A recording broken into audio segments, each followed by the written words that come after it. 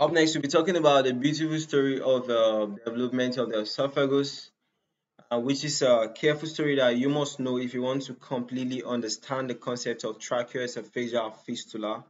Okay, you should know about, you should have good knowledge of the development of the esophagus, because if there's any abnormalities of the development of the esophagus, that's what leads to all those tracheoesophageal fistula.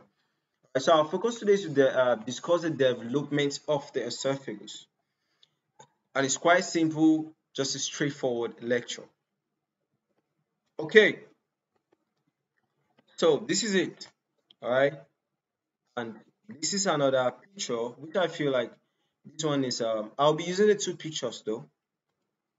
Right. So uh the esophagus develops from the foregut, okay, immediately below the primordial pharynx and above the stomach, right? So this is the esophagus in yellow, okay, and it's developing from the foregut tube, okay. And this one in green up here is the pharynx. So the esophagus is below the pharynx, okay, but it's above the stomach. Right.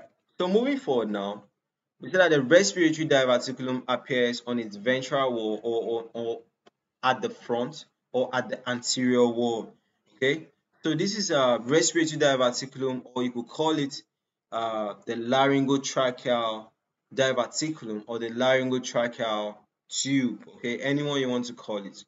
So this laryngotracheal tube or the respiratory diverticulum appears in front of the esophagus. Okay, so the esophagotracheal septum gradually partitions this respiratory diverticulum from the dorsal part of the foregut. Okay, so basically just trying to say that in as much as a respiratory diverticulum appears in front of it, there's separation. Okay, there's separation between the two structures. So thereafter, the foregut is divided into a ventral respiratory primordium and a dorsal esophagus. Okay, so a ventral, that's at the front, there's a respiratory primordium that is destined to form the trachea, is destined to form the larynx, and is destined to form the what, lung buds. Okay, but dorsal, that's posterior, at the back of this you have the esophagus developing. All right, so this is just the story. See, this is a respiratory diverticulum, which is destined. The caudal part is forming the lung buds, the middle part is forming the trachea, and the upside is forming the larynx. Okay, so at the back of this, you have the esophagus growing. Okay, so now the striated muscles of the upper two-third of the esophagus is derived from the mesoderm of the caudal pharyngeal arches. When we're talking about physiology of the esophagus, we say that the striated two-third of the esophagus is voluntarily controllable, okay? But the smooth muscles in the lower one-third of the esophagus cannot be controlled, okay? They can't be controlled by you, okay? But by just the higher centers. So the smooth muscles of the lower one-third of the esophagus is from the splanchnic, also known as the visceral layer of the lateral plate mesoderm, okay?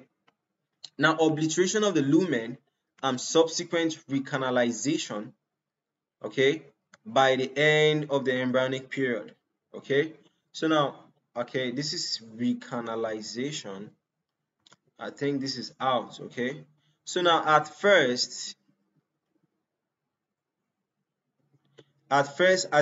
at first the esophagus is short, but later it lengthens with the descent of the diaphragm. Okay, so as you know, the diaphragm is up during the embryonic stages, but as it descends and grows, the esophagus becomes bigger and longer. Right? So guys, this is a complex development story of the esophagus, and I hope you guys enjoyed this tutorial. It was quite a simple one, and to all my students, this will just be like a walk over to you guys, because we have spoken times without number on the laryngotracheal tube, laryngotracheal diverticulum, respiratory diverticulum, and the rest. Okay, so see you guys in the next one, and bye for now.